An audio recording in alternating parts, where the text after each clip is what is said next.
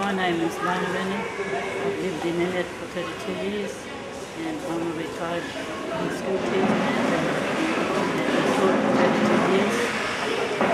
And I've seen the changes in Elliot. There was nothing here when I came and now it's a big place now and we have a lot of people here now and we're having a lot of problems at Elliot since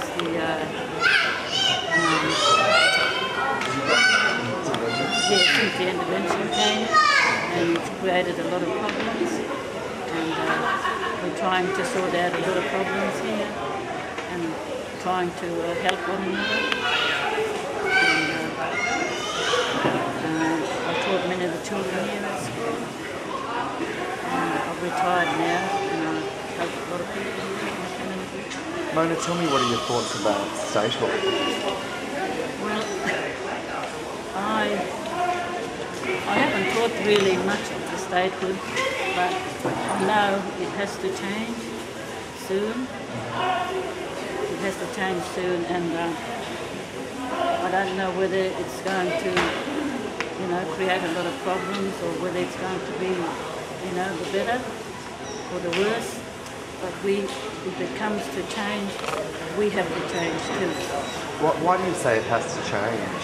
Well, the government now at the moment is, the laws and that, we have to change the laws, and we don't want a lot of things changed in the Northern Territory if it's going to go with the Statehood.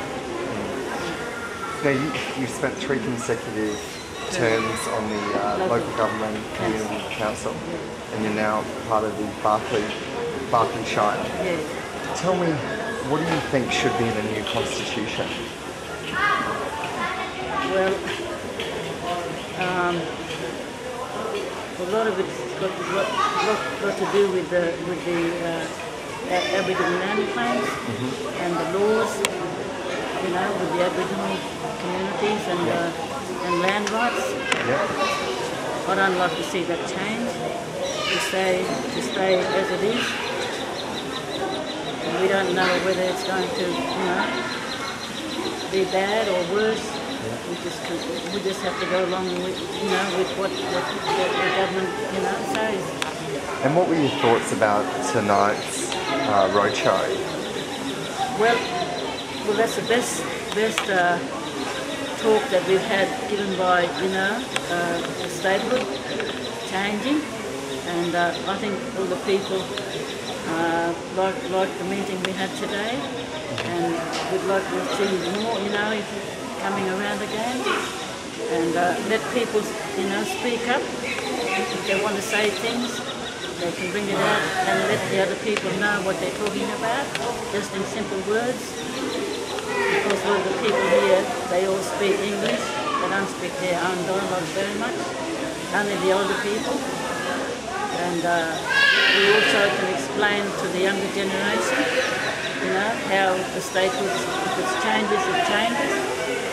And I just hope that one day it will probably change and for the good of this community. Is there anything else you'd like to add? No, I'm really happy that you brought this into Elliot, so people can know about the Statehood, and also we have a lot of people coming here to listen to what we have to say, and let people know, towards Statehood. And thank you very much for coming. Appreciate it very much and for what you did for this community. Thank you for coming along.